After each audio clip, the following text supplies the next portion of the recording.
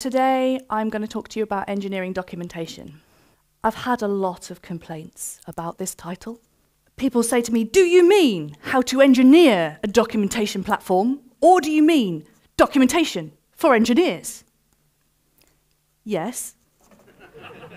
Whichever one you're hoping for, I'm hoping I've got something for you.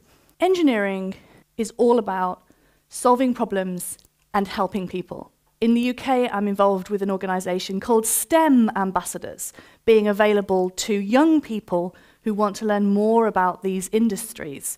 And I always tell, usually the teenage girls that I work with, engineering is a caring profession. It's about solving problems, and it's about helping people.